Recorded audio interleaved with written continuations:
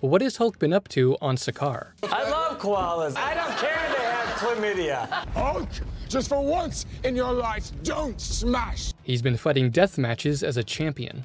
Doug's dead.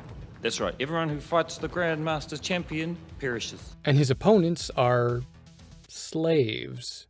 I preside over a little harlequinade called the Contest of Champions. People come from far and wide to unwillingly participate in it. Hulk must have one of those obedience discs on him, forcing him into these fights.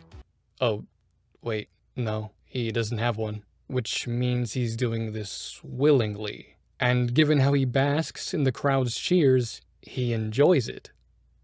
Holy shit. There's character assassination, and then there's this.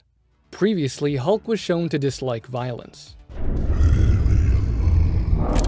He only fought to defend himself or others. Now he's murdering slaves for fun. Upon recognizing Hulk, Thor is relieved. He's a friend from work. Hulk will no doubt help him escape his enslavement. Right?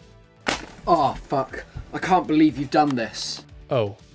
He attacks him. Well, Hulk doesn't understand what's at stake. I'm sure once Thor explains that many innocent lives are in danger, Hulk will definitely agree to help him. My people need me to get back to Asgard.